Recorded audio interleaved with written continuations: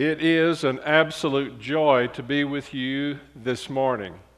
I had the privilege of being with you folk back in 2012. Actually, I was with young people and then later with the parents of teenagers and the teenagers, and we had a precious Sunday together, and that's made me look forward to being back here. Another reason I feel a closeness with this church is because Ryan was one of my students at the seminary. Now, Ryan came to the seminary in the little bus, if you understand. No, I'm just kidding. I'm just teasing. Ryan is an absolutely wonderful and gifted young leader, and I am loving watching his effectiveness in ministry among you folk. So that just makes it more fun to come and actually see how some of your students turn out. Another nice thing about being with you today is I got to drive in my car. Almost every Saturday of the year, I go to DFW Airport and I fly somewhere to preach or speak on Sunday, and that's fine. But today, no airports. I just got to get in the car and come. Actually, that solves some problems. I knew I'm not quite as young as I used to be, and I knew eventually my age was going to be a problem at DFW Airport, and last weekend was the weekend it became a problem. You just have to love our TSA officers out there. Last week, they got my little rollerboard, and they were just rummaging through the rollerboard, and they found the Bengay. They knew I was packing heat, and it nearly scared them to death. So I had to go in the little room, and get patted down. But, given the date, I just sort of counted that my early Valentine and just went on my way. But this weekend, I didn't have to mess with any of that. I just got to drive and be with you and be fresh and ready to preach and teach today. I actually think we're going to have a great time just thinking some new thoughts about lots of things, including families. Let me just kick off by asking you a stimulating question. You probably came out this morning hoping that you were going to think a few new thoughts, so let's just try that out. If you were an atheist, if you in your heart of hearts believe there is no God, we're down here by ourselves, if you believed that, but you had kids at home, then what would be your goal in parenting? Now, I know this is hard for you because your faith is so much a part of everything that you hope and dream for your kids and whatnot, especially if you still have children at home. But even if you want to think about grandkids, if you were an atheist and you were a parent or a grandparent, what would be your goal in rearing up those children? Okay, now while you're thinking that over, I had a little drive time this morning to think through my answers, so let me just give you my guesses while you're thinking about yours. Number one, I think an atheist that has children at home would say, my number one goal is I want to see my son or daughter successful at whatever they take on. I want to see them get a good job, make some good money. That is what I want to see. So if that is their number one goal, to say I want my kids to be successful, then back that back into let's say the teenage years, and all of a sudden it's a real big deal to me. Are my kids making good grades? Are they going to go to college? What kind of SAT scores are we going to have? Are we going to get a scholarship? All that becomes very important if my number one goal is I want to see my kids successful. I think they might say that their number two goal is I want my kids to be loved. I don't want to see my kid as an adult lonely, all alone, maybe even be in a family. So once again, if you're an atheist and you don't want your child to be lonely someday and you want them maybe even to have a family, then let's say during the teenage years, then it's a real interesting subject to me. Oh, I hear a little rumor that somebody likes my daughter. That's interesting. Or I wonder who my son might take to prom this year. You see, that's interesting to me because I'm already processing when my child gets grown, is somebody going to love my child? Will my child be lonely and all alone? I'm guessing for the atheist, their third highest goal would be, I don't know what kind of vocabulary an atheist would use, but I think in general, their third highest goal would be, I want my kid to be a decent human being. Don't be a bum. Pay your taxes, don't beat your wife, just kind of be a normal person. I think they would say that's important.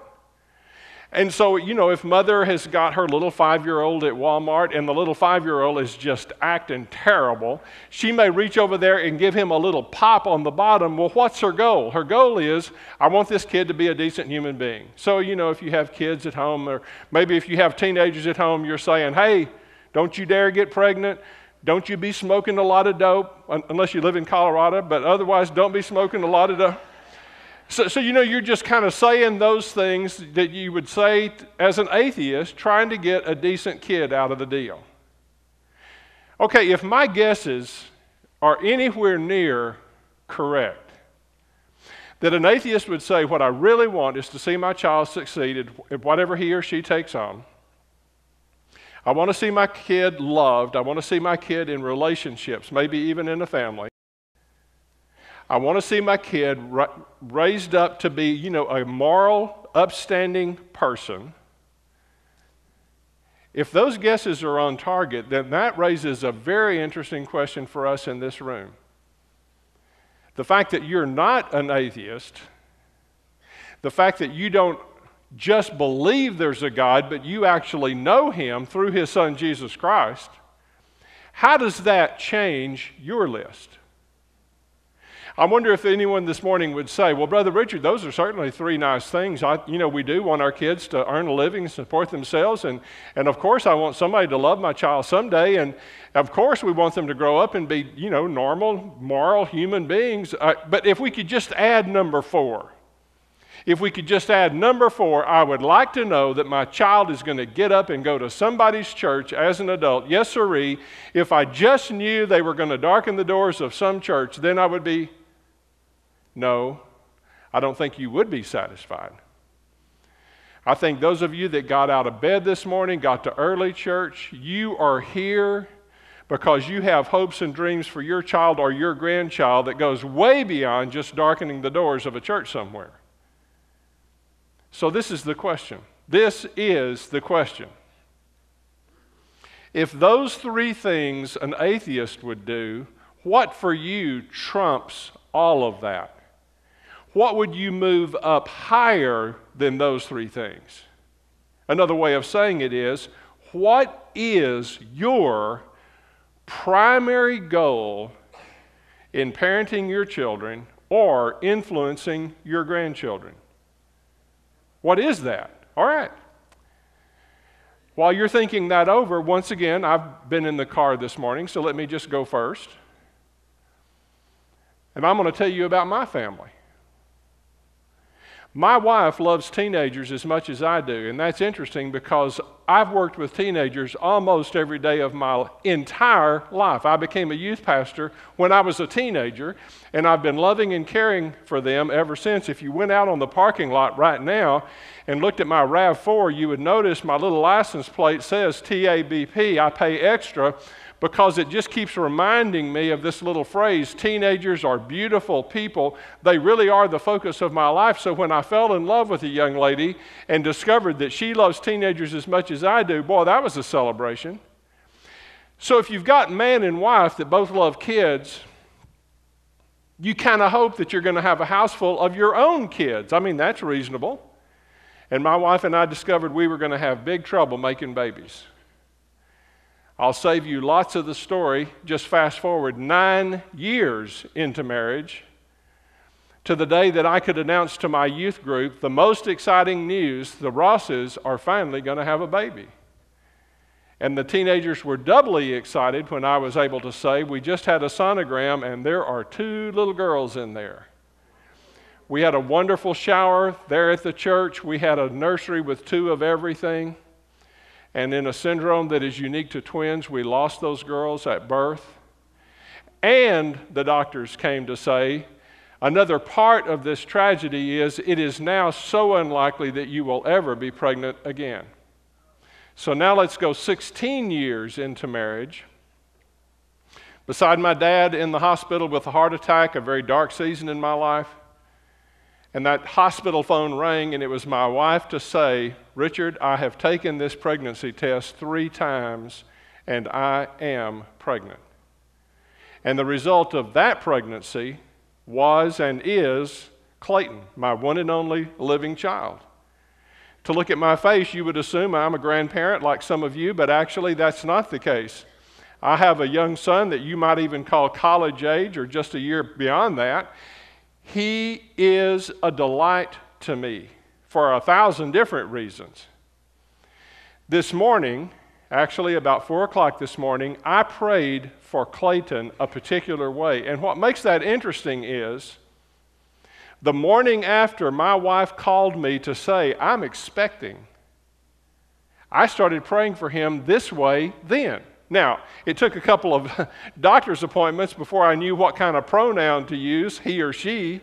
But when I knew exactly what pronoun to use, this is how I started praying for my boy. And if you had seen me at 4 o'clock this morning, you would have seen pretty much this same prayer. Lord Jesus, in this case, would you give me a son who every morning of his life would just walk into the throne room of heaven? Would you give me, in this case, a son who couldn't even imagine starting the day without standing before you, King Jesus? And would you give me a son who approaches you not primarily to ask for things, he primarily approaches you, Jesus, to glorify you and just praise your name and to be in awe of your glory? Would you give me a son whose heart and whose voice would praise you morning after morning? As a 3rd grader or a 6th grader or now a college student, would you put it in the heart of my son at the beginning of the day to glorify the King of Kings? And Lord Jesus, over time,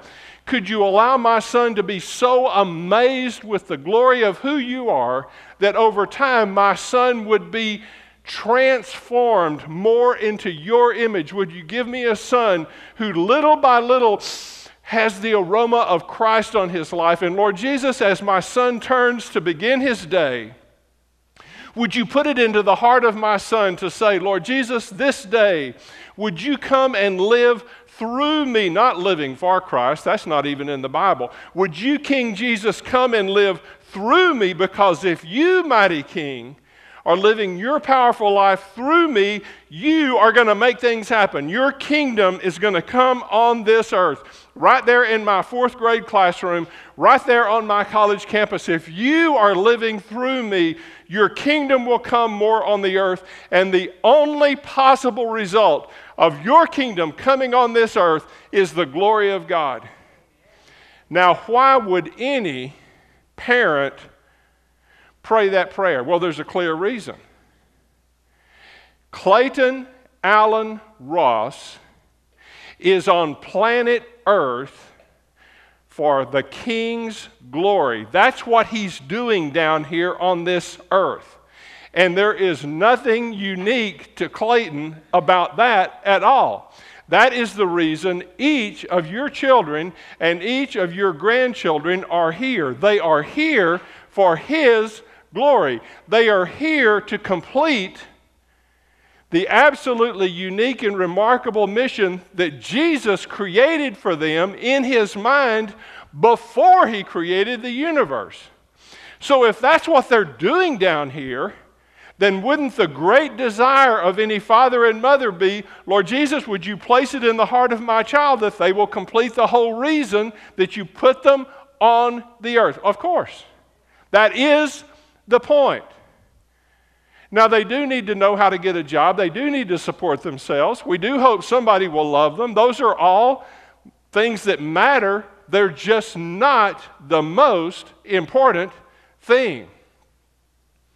Your son, your daughter, your niece, your nephew, they are not the result of a random sperm race. They are not the result of some kind of random event in the cosmos that somehow just formed them. This child that is on your mind right now was imagined, created, formed in the mind of God before the creation of the world. And at the very moment that child was being envisioned by him, that unique mission was being crafted at the same time.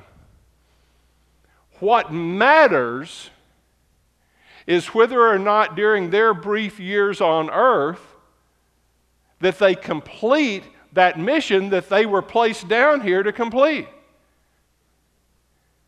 If we're not careful, we just lose focus. It is so exciting to put that new trophy on the mantle. It is so exciting to watch that boy kick the winning goal, or to see a daughter get roses on the 50-yard line, and we get so caught up in that. The possibility of a great college scholarship coming, it just makes our heart beat fast, and if we're not careful, we begin to think that really is the most important thing. Now, most of you, though not all of you, most of you would say, Brother Richard, I might say things a little bit differently, but basically, I'm agreeing with everything you say.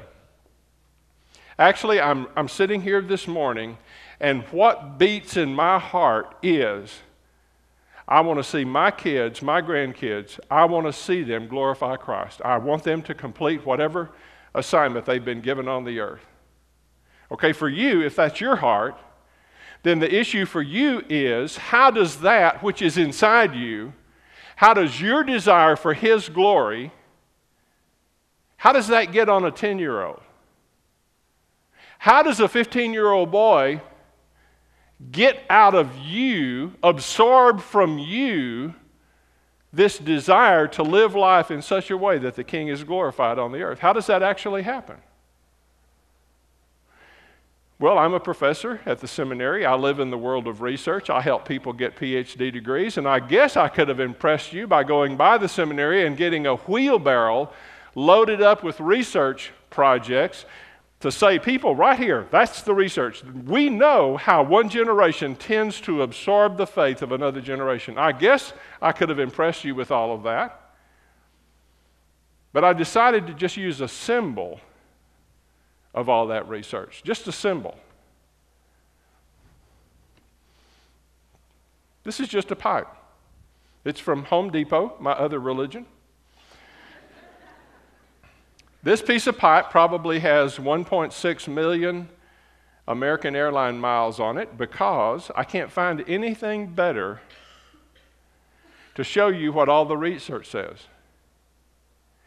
If your faith is going to move smoothly to the kids you care about, that faith has got to transfer through something. It's got to move through something. There has to be a conduit that is carrying something from your heart to their heart.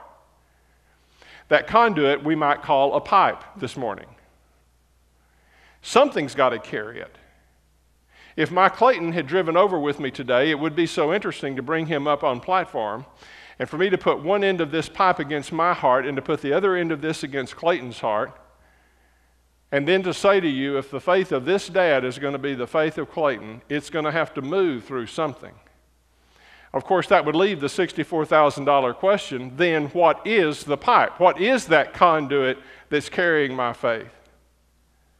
So glad you asked, because it brings us to the text for the morning.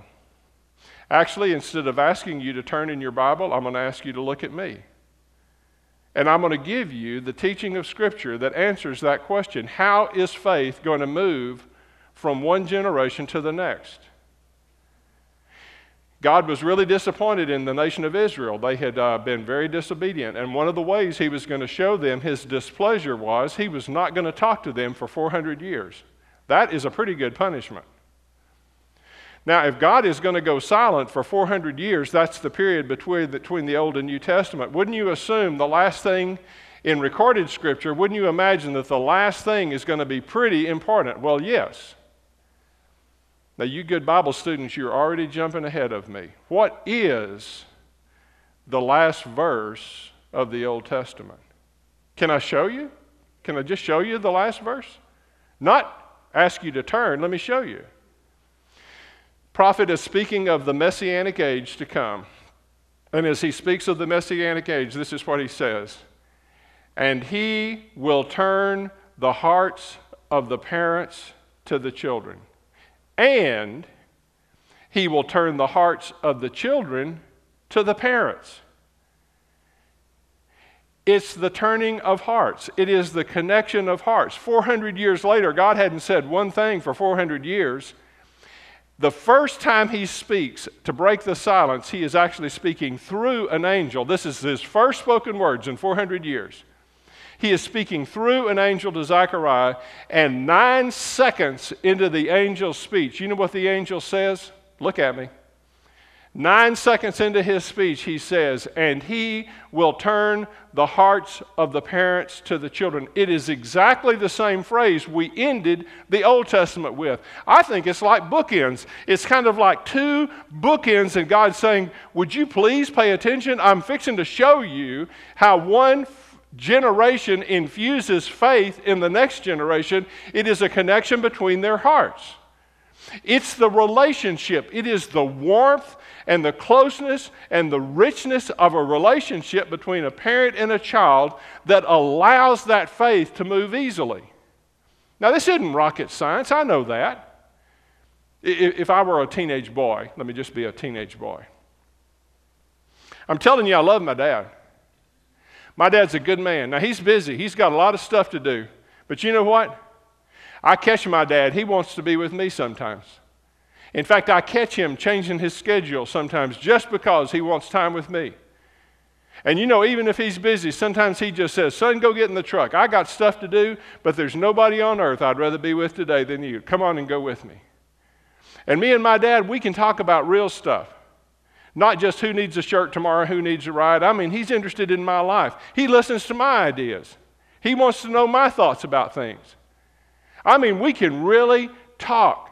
But you know, I'm a kid, and I mess up sometimes. In fact, sometimes I just downright disobey. I'm sorry to say that, but I do. And you know what? My dad is not going to let that pass. My dad's not going to give me a pass when I do something that's wrong. He is going to give me some punishment or something to let me know that I did wrong. But you know what? He just gives me some punishment, but he doesn't scream in my face. He doesn't curse me. He doesn't holler at me and make me feel like I'm about that tall, worthless. He just, does something to let me know that I've messed up, and then we're back to being friends again. I'm telling you, I love my dad. Doesn't it make sense if there's just basic closeness between any age of child and parent? Doesn't it make sense that that child is just drawing the best of that parent into themselves? Of course.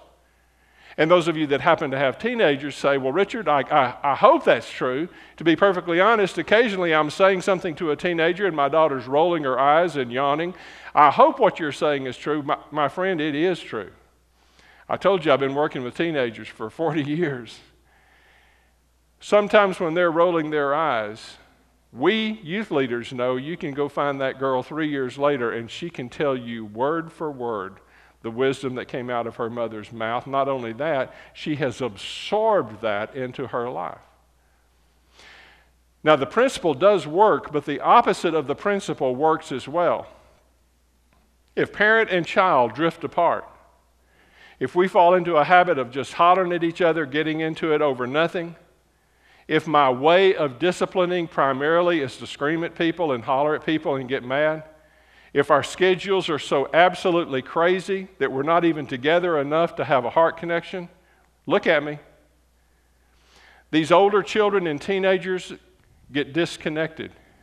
And when they get disconnected, their tendency is to turn out here to their bigger world of friends and activities. And as they get older, they're doing more and more out here. And eventually, they're going to find a couple of soulmates, thunk, and they give them the pipe. Now, people, some of you are real nervous about peer pressure, but you listen to me. Peer pressure is not a significant issue if mom and dad have the pipe. But if we let that relationship dissipate and they give their heart to another, the person that has the pipe has the influence. The pipe doesn't know the difference. The pipe just continues to suck in. But instead of the great deep faith and morality and virtue and character of godly parents, it's going to suck in whatever is out there. And that is who that young person is going to become. So it could be for some of you this morning, you would say, this is all making sense to me. And it does sound based on Scripture. I think the relationship is the foundation. And I got to go home and give attention to getting that pipe back. Sometimes parents of 17-year-olds will follow me out on the parking lot and they'll say, Brother Richard, things are not well at our house. We do get into it. You wouldn't believe some things that are said in our house. And actually, I wept a little during the message this morning. Can you give me any hope that I could get my daughter's heart back? Absolutely. And I don't speak from an ivory palace. I don't speak from a seminary. I speak from being a youth leader who has watched families for years. When mom and dad and grandparents purpose in their heart, we're going to rebuild this relationship. In 99% of the cases, those kids are resilient and they will reopen their hearts to parents. So here's the question. If by the grace of God, maybe you have a fourth grader this morning or a third grader, and you would say, by God's grace, relationships are pretty good at our house. And actually, I'm glad to be hearing a lot of this morning because it's going to make me more careful to watch out for that relationship and to speak into that relationship. Or maybe you're a parent of a teenager and you say, you know, I think by the grace of God, if we go home and give a lot more attention to spending time together and we look at each other and we listen to each other more and we discipline with just clear consequences instead of drama and screaming and hollering, I feel like if we do those things, I feel like we can get a lot of that closeness back. If we all end up with pipes in place, then my second question to you this morning is, what do you have to put in the pipe? If the pipe is in place, spiritually speaking, what is going on with you spiritually that your son and daughter needs? I want you to listen to me and never forget what I'm about to say. You'll forget me in an hour, but I'm hoping you will never forget what I'm about to say to you. What will determine what your child looks like spiritually when they are about 27 or 30, what will determine who they are spiritually, primarily that will depend on the condition of your heart spiritually today. Say, Brother Richard, I burn a lot of good gasoline bringing my kids up here for all kinds of stuff. Don't tell me that doesn't matter. Well, it does matter. And what happens here at church is a wonderful support. It reinforces what you're doing at home. It builds on what you're doing at home. It fills in the little chinks and the missing pieces. Of course, it's worthy of your time and gasoline. But you can't hope that those good people up at the church are going to infuse in my kids spiritually what they need when they can't possibly find that in me. You can't hope for that. I want to show you something. What if I invited everyone in the congregation to just put everything down and stand up? What if everybody just stood up and I asked all of you to walk to the front and stand in one of several places? What if I said, I would like to have one group stand right here? And if you come and stand right here, boy, you talk about loving on you. We would be so thrilled you're here this morning. What if I said we would like to have a group that would stand here to say, I am on a journey toward God? Not an atheist, not me. I actually believe somebody's out there. And I got up this morning, I got myself dressed, and I got down to a church house because I'm trying to figure all this out, and I'm asking some really interesting questions. Can you actually know God? If you came and stood here, man, you would be a valued guest this morning. We would love on you. In fact, some of you that have been baptized and had your name on a church roll might even say, I'm not absolutely certain that I have a personal relationship with God through Christ. So today I might stand right here myself. Now others of you could come forward and you would stand right here. And you would say, by standing here, Brother Richard, there was a day I was on a journey toward God. But somebody explained to me that you can actually know Him through His Son, Jesus Christ. Somebody explained to me that when Christ was dying on the cross, He was actually paying a penalty, a price for my sin. That was the barrier between God and me. And through His death and my understanding that gift, and by faith believing that that gift would give me life with God forever, through that experience, I'm no longer on a journey toward God. Now I actually know Him. He is in my life. But I'm standing here and not some other places because the central issue in my life every day is me. What is on my mind most every day is me. My problems, my hard times, my health issues, my crazy adult children. What's on my mind most of the time is my life, my prosperity, whether I'm respected in this community, things I have to deal with. That's what's on my mind. And you know, I'm so glad that I have Jesus in my heart, because we all have hard times, and if you have Jesus in your heart, it's almost like a little mascot. It's almost like having a little friend that rides with you through the day, because you can always pull out a little Jesus and He can poof some of those problems away. I don't know what people that are lost do, because I've got Jesus. I just am able to bring Him all of my difficulties and He can make it all better. Very glad I'm a Christian, but really I'm the central issue. He is small. Now, the people that could come and stand here probably wouldn't come stand here. They're too humble. Probably somebody would have to bring them over here and say, you stand right there. But however somebody ended up here, by standing here, this person would be saying, there was a day I did not know God.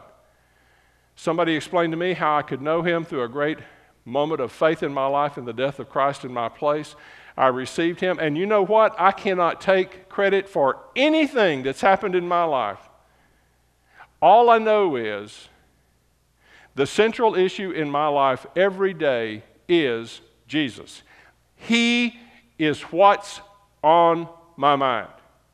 When I get up in the morning, there is nothing more important to me than just delighting in Him in worship. That's the way my day begins. And then for the rest of the day, the issue always is how today, as I teach my public school classroom, as I work down at the shop, the issue always is, how will He move through me today to do something that brings Him glory? And man, I do have problems. I've got my share of problems, absolutely. But every time a problem comes into my life, my question always is, I wonder what the King is going to do through this obstacle to deepen me, and I wonder how He's going to take this situation to win glory for Himself. So even in my hardships and my obstacles, He still is the center of attention. Lost, convert, and to use Jesus' favorite term, disciple. You want to see some research? Not goofy research, good research. If I spend 18 years watching mom and dad, maybe good people, maybe moral people, but if I watch mom and dad not know God personally,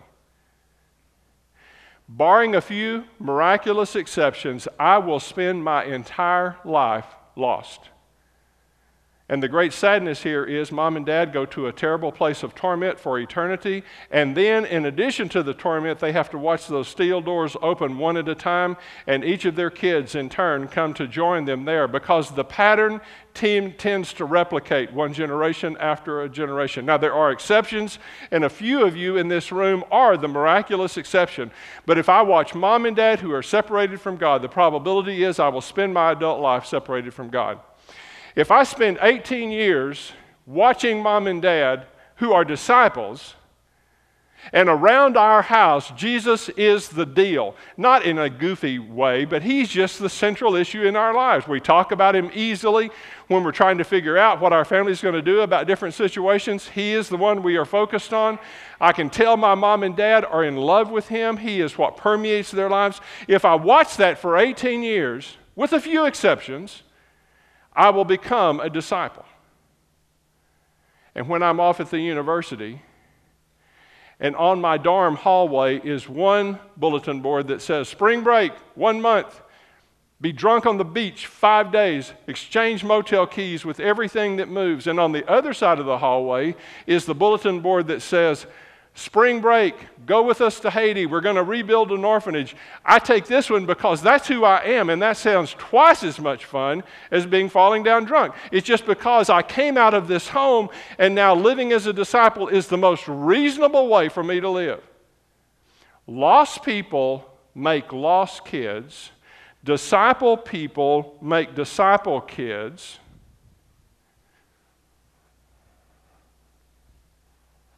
Converts make kids who act as if they are lost. Do you want to hear some brand new research? We used to think that kids at church had a faith, even through their teenage years, and then they went off to the big bad university and they lost their faith. We don't believe that anymore. When you're a child, even a teenager, there are some constraints around you. There are some rules around you. There's some school rules, and mom and dad have rules, and the community has rules. And I'm constrained as a teenager to behave a certain kind of way. But you take me off to the university or trade school or military, and all the restraint is removed. What we're discovering is these kids out of these homes, they don't lose their faith. They just show you the faith that's always been there. And it is a faith so weak, it will not sustain them in a young adult world that's pulling them in another direction. And after they take your grandkids through about 3 messy divorces in a row, you may say, this has not turned out like I planned at all. Now, I can't read minds, but I just wonder, at this moment, I just wonder if there is somebody in this room that is thinking this thought. I wonder if somebody at this very moment is saying, Mr. Ross, to use your silly little scenario, I would be standing in the middle. And you know what? I'm okay with that. I make a good living. I've got a decent house. I'm somewhat respected here in the community. I've got what I would call a pretty good life. Now, I would be in the middle by the way you describe things, but I'm okay with that. I come down here at church on Sunday morning, and I fit in. I've kind of learned the words that you're supposed to say. I fit in fine, and I don't have people here in Ennis thinking I'm some kind of atheist, so it's good to come down here on a Sunday morning. And you know what? Mr. Ross, you won't like hearing this, but if my kids turned out just like me, I actually would be fine with that.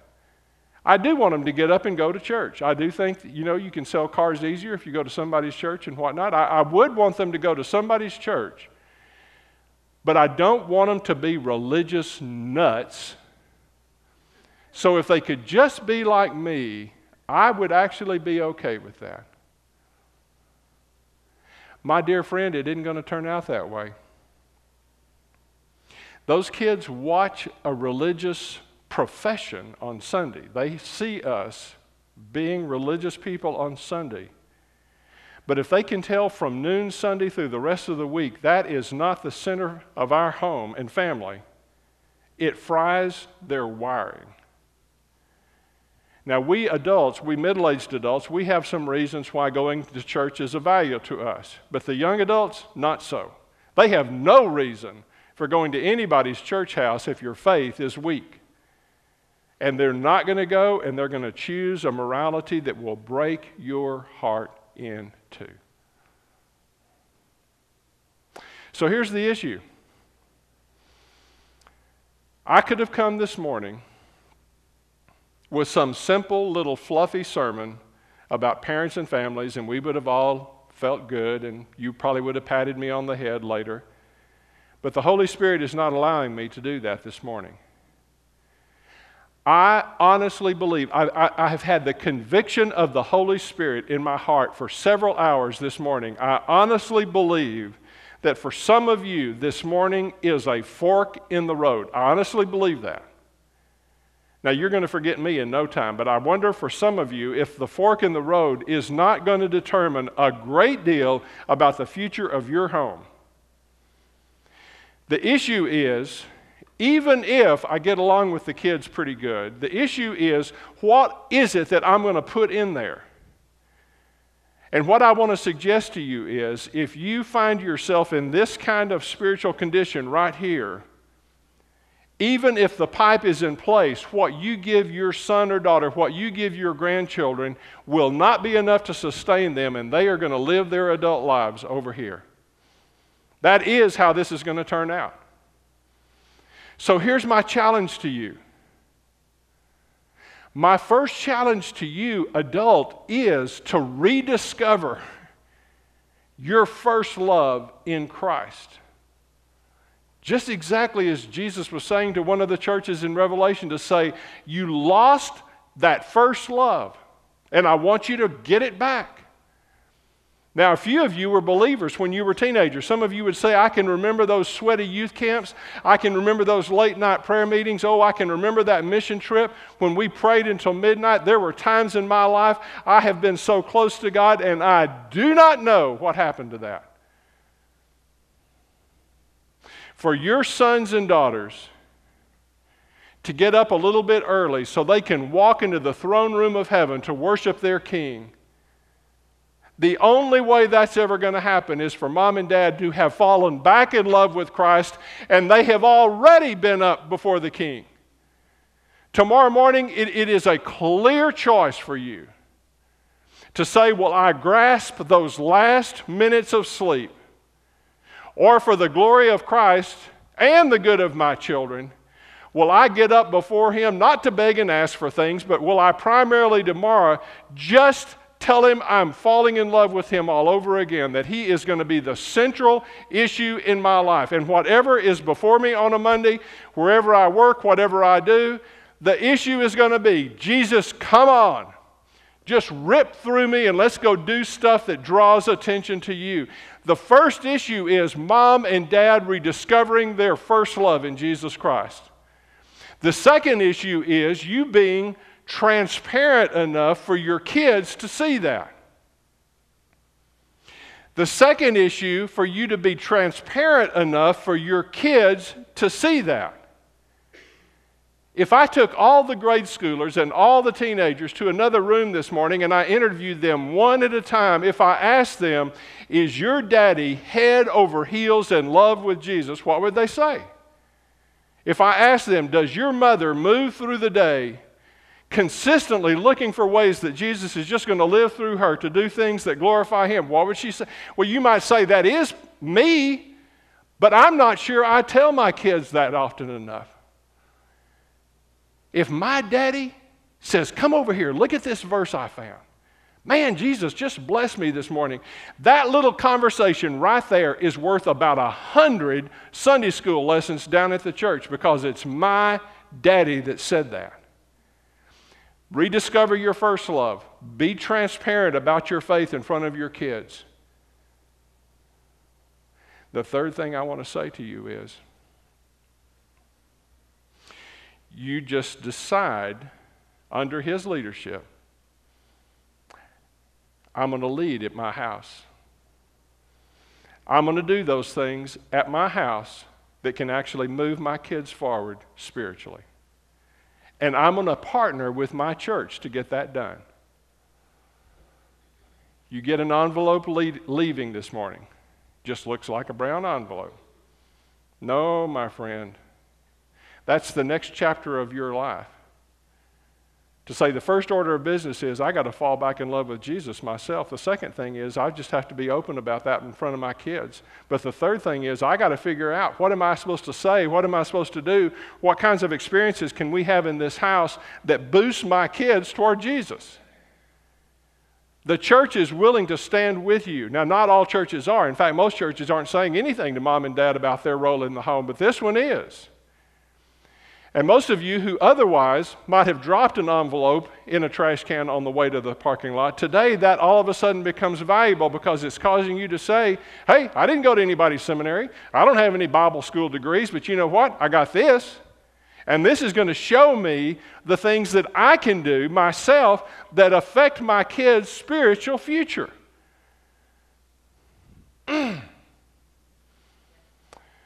My son as a 20-something, has a heart for Muslim people, especially the young men. And he goes over to the Middle East on short-term mission trips to drink coffee with those guys and tell them about Jesus. And it's not safe over there because people don't like us very much. The last time my son went, our International Mission Board hired a soldier with an AK-47 to just sort of hang around and watch these boys talking about Jesus. If my son comes home from the next short mission trip in a box, and you drive over to Wedgwood Baptist Church in Fort Worth for the memorial service, and you look down on the second row, you're going to hear me crying as loud as any daddy has ever cried at a funeral. You know why? Because I love my boy so much. If he walks on our campus and he sees me, he'll walk halfway across the campus just to give me a bear hug. We love each other. And I'm going to do some serious crying if I'm not to see him again on this earth. But if you walk up to me at the end of that service and you say, "Hey, Brother Richard, you came to our church, there in Ennis, and I don't know, I just felt a connection with you and I heard about this tragedy, so I just thought I'd drive over to Fort Worth for the service today. And by the way, I noticed you were crying pretty loud in that service, so I just have one question. How do you feel about the fact you only had one child, and now he's dead, and you'll never have a grandchild now? On Christmas Eve, you and your wife will just exchange one gift apiece, and that'll be the end of that. Eventually, you'll end up in the nursing home, and nobody will ever come see you. I just wanted to know how you feel about how this thing has turned out." Do you know what I think I will say? You already heard it musically this morning. It is well with my soul. My son was down here for the King's purposes. And if the King purposes, you're just going to be a 20-something, and then you're going to help establish the church on the blood of the martyrs. If that's the King's decree, any father has to say, "It is well with my soul." But my friend, there is nothing at all unique about Clayton. Your son and daughter equally are here for the glory of God. And for us to have sons and daughters who would live, or if need be, die for His glory, we got to have moms and dads and even grandparents who would live, or if need be, die for His glory. To have sons and daughters that walk into the throne room of heaven every morning, we got to have moms and dads that have already been up and have been there ahead of them for His glory.